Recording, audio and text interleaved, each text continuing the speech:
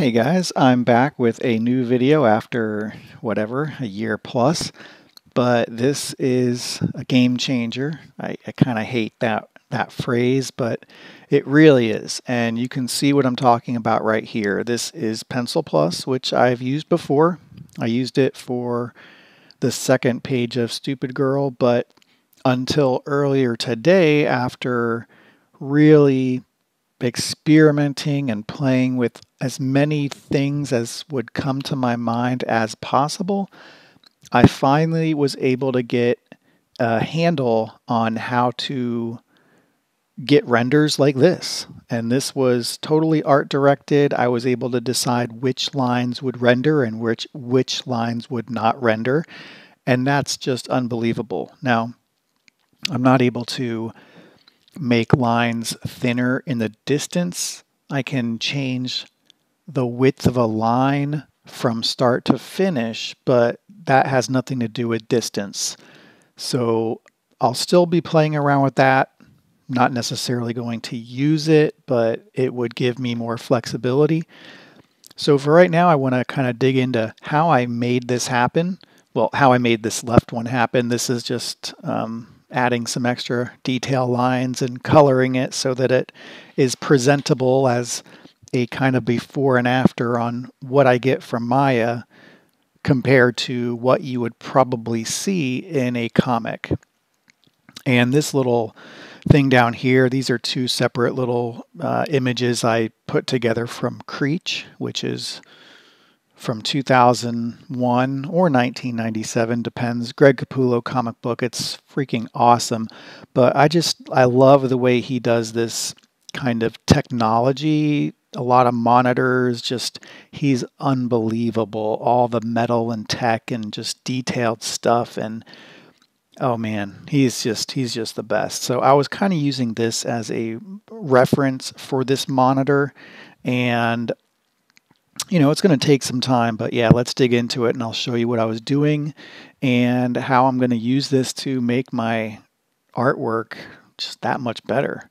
So we're going to get into Maya. Here's the model, and you can see this is what I've got, and it's pretty dense. It's pretty dense, but that's because as a plugin, it's just some algorithm. For this to be smooth, it needs to have a lot of polygons, and it needs to really, because otherwise it's just going to be chunky. It's going to have a lot of squared off edges, and it's going to look terrible in the render. So polygon or edge flow and quads and all of that, it doesn't really matter. I did make quads just so I could smooth it so that it wouldn't look like crap. But yeah, you're not really concerned about the topology of any of this. You just want to get the shapes right.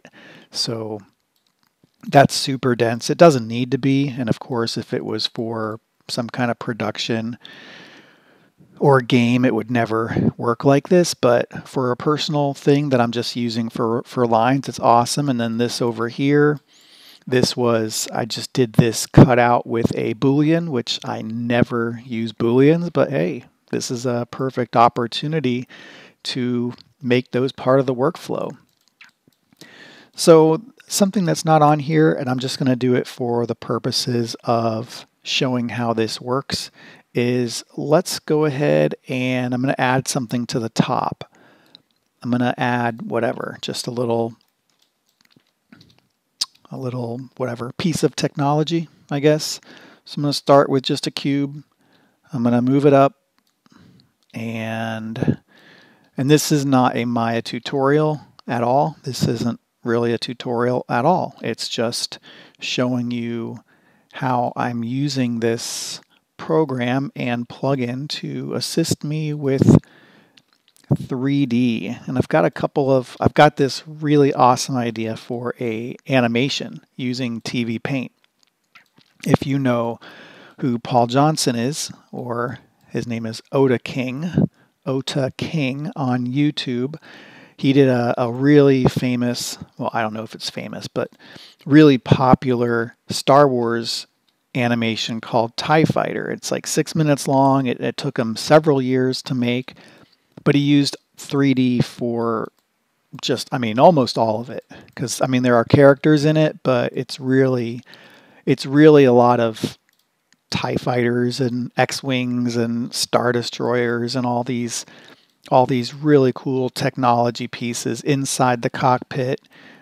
And I mean, I've been watching his live streams lately. He's just a fun, nice guy, very easygoing. He's talented. I love watching him work, or at least listening to him work. So here's something. Okay, so I didn't want to do that. So this is something where I'm going to say, okay, what kind of shape do I want? And which parts do I want to be rounded off? And when I round it off, as you saw from the main monitor piece, the bevels are going to be really like highly dense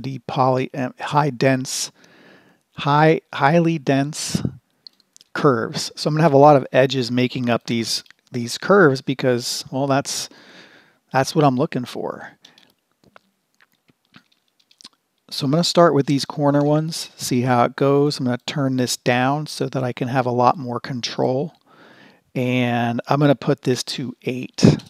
It definitely seems like overkill, but again, this is all about just making the render look good. So we'll go with that. I think that's going to be fine. Let's come down, let's bring it down, and we'll just set it right there. I think, yeah, this is in the origin or at the origin. So trying to think of what else I might want to do. I'm going to just do a little quick, simple piece to kind of just make it a little bit more interesting.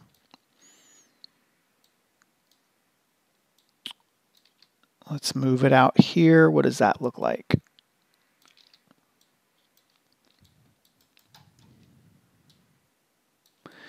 So I'd like to give it a little space right here because that's going to make it look, again, more interesting, and that's all I'm trying to do right now is give it some visual interest.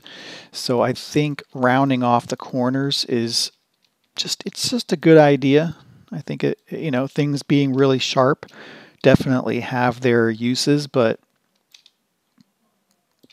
again, I'm going to go with an 8. I'm going to do something like this. And then, oh man, I should have done it in a different way. It's okay. So I'm going to use a lattice, which I love the lattice. It's such a fun tool. And let's go to lattice shape and move this down to 2. Just kind of make it a simple square.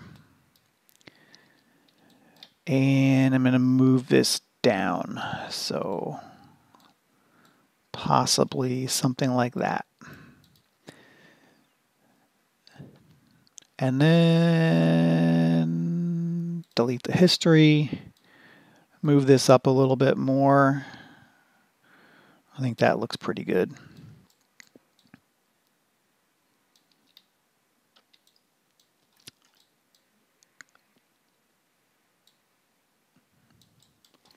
All right, so we'll see how this goes. I think that looks pretty good. Who knows, I could always round the other part off too, but let's use this. So to get it started, here's the Pencil Plus up here. I'm going to open this line window. And I had this one working from before, so I'm going to get rid of everything. So this is like a empty scene, like as you would see if you were just starting it. So you'd bring up that line window, come over here, I just add one of these, add this, go back to the line 4. I'm going to add line set 1. Here is where I'm going to add all of my geometry. And if you add a new piece of geometry, after you've got everything set up, you'll need to come back to here, go back to here, and everything that's already there. So like, for example, if I just add a cube, and then I come back to here, you can see only the cube is there because everything else has already been added. So it's not that bad. And it would be good to name everything as this scene, because this is just a monitor. This is just for showing and making the video, but this is going to end up being like an entire room with a whole bunch of tech stuff. And this is going to be duplicated, of course, a bunch of times. But it would be nice to have everything organized and named properly, or at least named in a way that makes sense to you, since it's a personal thing. Nobody cares how it's named. But yeah, so let me delete that. Oops. All right. So I've added everything here, and let's get back to this. And then what I'm going to do is I'm going to go to, let's see. The only thing I'm really going to change is I'm going to go to brush detail, and instead of simple, I'm going to turn it to normal. And then I don't even know if this does anything, but I turn it to 0.1 and then 1. I don't know. I've tried to reverse them. I was thinking that was the way to deal with the distance, having thicker lines in the front and thinner lines farther back, but it didn't really seem to do what I expected. So, and here's a preview so you can see it. It doesn't, it's a little bit fuzzy. Like, I guess I wouldn't really want it to be that fuzzy, but it works, however, so we'll go with it. Let's see, let's go to the render settings. I'm on Maya software. I do change this here to 4096, whereas by default it's like 540 pixels, and it's awful. I don't know if the resolution matters or not. And basically I would just keep rendering it out, changing the sizes until when I bring it into Clip Studio, the lines look right to me. So I haven't quite figured that out, but it's a really easy thing to do. Is you just play with these numbers, the image size numbers, and eventually one's going to look exactly the way you want, and that's the one you're going to use. And if you have a big scene, by the way, you can always set keyframes so that you can easily go back to the one that you were working on before. But let's still try to figure this out. I didn't mean to be on that one. I meant to be on this one. Let's see if I can get it to get rid of, normal line only. I think that's the one. Yep, there we go. Okay, so that fixed it. So here's the lines. This is what I'm looking at. You can see this looks really nice. The corner is really smooth. And all these corners are smooth because I set it to 8 when I beveled it.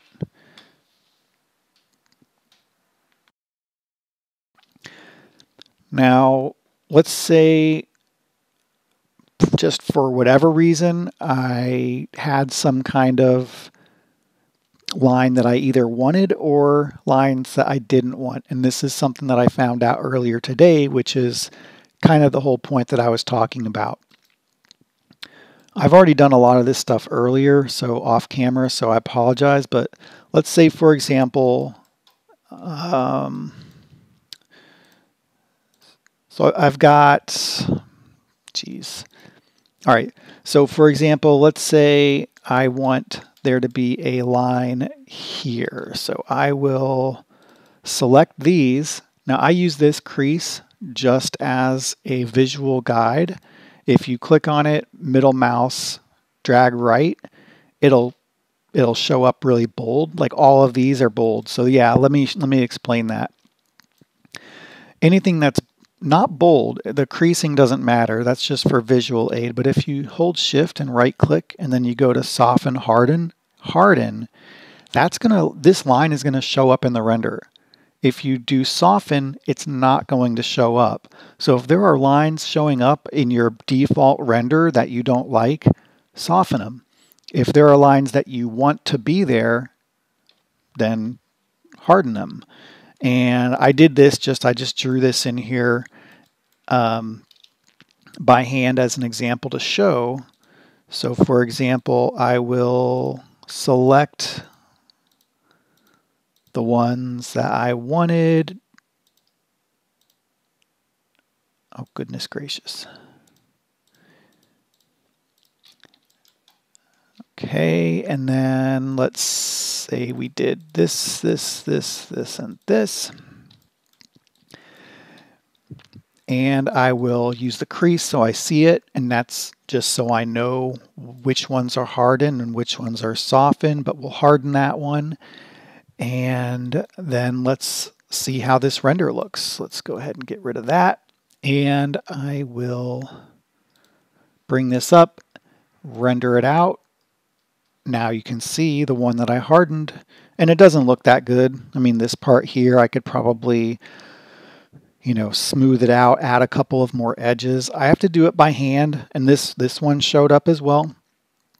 So yeah, it's total control over what you want to show up and what you don't. So there's like a little thing here, which is, again, not a huge deal, but let's find it just so I can show you. And then, so yeah, for some reason over here, these got